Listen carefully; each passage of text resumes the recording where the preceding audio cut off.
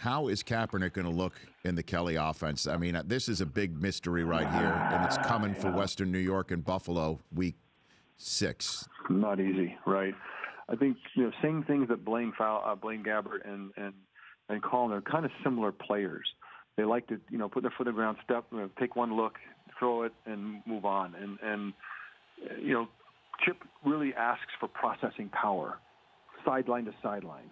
What Carson Wentz and Dak are doing right now is what Chip's looking for, and that's not the best things that Blaine or Colin do. So what Colin needs to do is figure out a way to just spark the team. Last in passing offense. They really have nothing. They're more abundant. They're 1-4. So Colin just figure out a way with Chip to get the ball out, make something happen. You can't just, because the truth is, if you just play neutral, it's not enough. You've got to spark the team, or else they're going to move on and they're going to need to find a quarterback. And unless Colin comes in and sparks the team, that search is going to intensify. The Rich Eisen Show, weekdays at noon Eastern on Audience.